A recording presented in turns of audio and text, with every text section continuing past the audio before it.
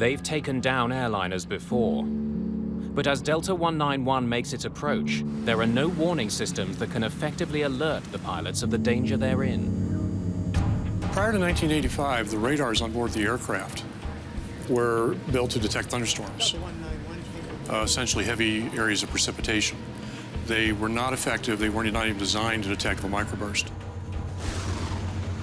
If you're at the kitchen sink and you turn on the water and it goes straight down and it splashes out in all directions. And that's kind of what a microburst is, except that it is extremely bad news if you're an airplane flying through it.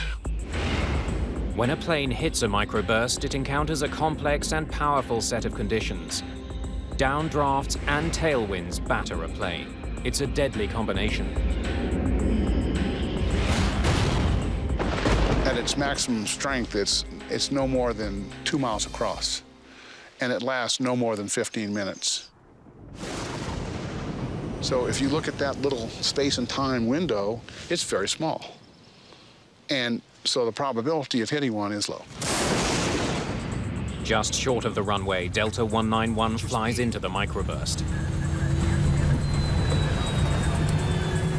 You're gonna lose it all of a sudden. There it is.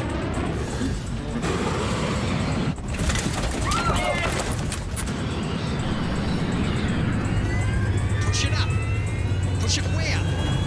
Way up. Way up. Way up. I pulled my seatbelt tight as I could, but at the same time, you could hear a pin drop. Nobody was talking. Hang on to the son of...